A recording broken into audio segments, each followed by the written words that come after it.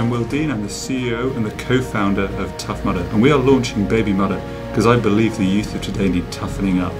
Kids need ice baths and electric shocks.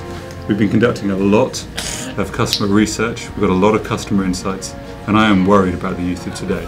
Where you bring a baby to a baby mudder, they learn how to work as a team. These children got a little weak. These generations of children are a little bit weaker than normal now. Forget dance moms, hockey moms, soccer moms. I'm a mudder mom. He is the strongest, most unique, masculine child you'll ever meet. Babies need to do obstacle courses to build their gross motor skills, to toughen them up. Mommy! She just needs to, toughen up, right? Toughen up. Can you say toughen up? We learn about teamwork, and we learn about camaraderie, we learn about self-sacrifice, and we understand that there has to be a little bit of pain to have gain in life. I think that's an important thing.